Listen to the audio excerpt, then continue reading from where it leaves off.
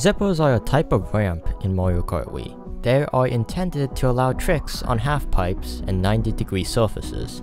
However, most of the time, unless it's a specific use case, like getting an item on Wario's Gold Mine or Koopa Cape, you don't take the blue zippers as they are almost guaranteed to be slower, except in a few places. Those exceptions being Waluigi Stadium, Bowser's Castle, Dry Dry Ruins, Rainbow Road, and DK Summit, and in some cases, Maple Tree Way. The most ideal way to ride a zipper is by trying to be as close and as parallel to the zipper as possible, and instead of tapping a direction on your controller, just drift into the zipper. This is the most common way to ride the zipper, but if you have a good alignment, you could throw in some wheelies as well. Also, understanding this concept of drifting or hopping off the zipper can help you get unstuck if you got caught in a bad alignment.